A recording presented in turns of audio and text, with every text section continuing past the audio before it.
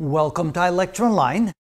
Here's an example that is similar to the previous example, except that instead of throwing the object straight at a horizontal direction, we're now pushing the object off the top of the building where the height is equal to 50 meters.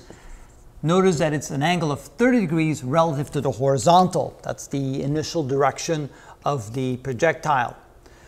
So if we're going to find the final velocity of the projectile when it hits the ground over here, what we're going to need to do first is find the x and the y components up here. So finding the x component, v initial in the x direction is equal to v initial times the cosine of 30 degrees. And here to find the initial velocity in the y direction, we get v initial in the y direction is equal to v initial times the sine of 30 degrees. Okay, for the x direction, that would be equal to 40 times the cosine of 30 degrees, which is equal to, using a calculator, 40 times 30, take the cosine, equals 34.64 meters per second. So we'll keep a few extra decimal places. 34.64 meters per second in the x direction. In the y direction, of course, the sine of 30 is a half, so that would be equal to half of 40, or 20 meters per second. Now that we have the initial velocities, now we can find the final velocity here. Remember again that we're going to have a horizontal component, v final in the x direction, and we're going to have a vertical component, v final in the y direction. And just like before, the horizontal component at the end will be exactly the same as the horizontal component in the beginning, which means that v final in the x direction will still have to be a 34.64 meters per second. That will not change throughout its entire flight. But what about the velocity in the y direction? Well, again, we can do it in two ways. We can first find time in the air and then find the final velocity in the y direction, or we can take this equation right here and solve for the final velocity in the y direction without knowing the time.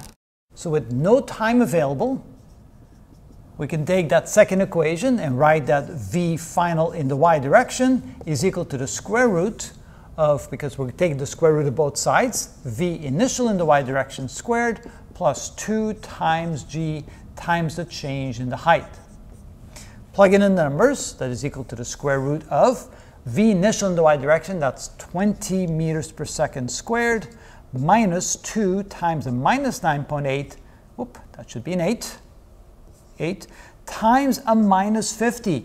The change in the height is a minus 50 because we start at a height of 50 and we come down to 0. Working this out with a calculator, let's see here, so that would be 980 plus 400. Take the square root of that and it would be 37.15 meters per second. So the final velocity in the y direction is equal to 37.15 meters per second. All right, that's not the final velocity, that's only the final velocity in the y direction. Now we go back to over here and realize that the final velocity is simply equal to the square root of v final in the y direction squared plus v final in the x direction squared. We're using Pythagorean theorem here, which is equal to the square root of v final in the y direction is 30, wait a minute, because you're going to say, well, wait a minute, shouldn't that be a minus? And in this case, of course, that is a minus 37.15 meters per second because it's, after all, going in a negative direction. But here, what we're going to get is we're going to get 37.15, I put the y direction first, so we'll square that, plus 20 squared. Again, it doesn't matter if this is minus or plus because we're squaring it. And so we get v final is equal to 1380 plus 400. Take the square root and we get 42.2 meters per second. Now that's the magnitude of the final velocity. We don't have the direction yet. So to find the direction, let's call it theta.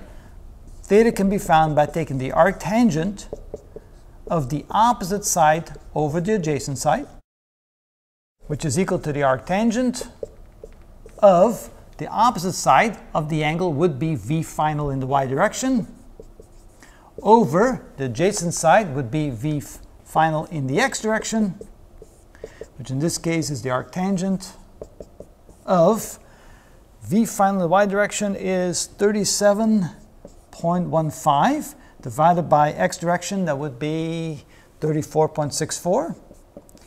And again, you might wonder, well, why did I use a positive 37 instead of a negative 37? All we're doing here is finding the magnitude of the angle. We don't care what the directions are. This is simply a ratio of the length of the opposite side divided by the length of the adjacent side. And the length, of course, cannot be negative. You can't have a negative length, so we get a positive 37.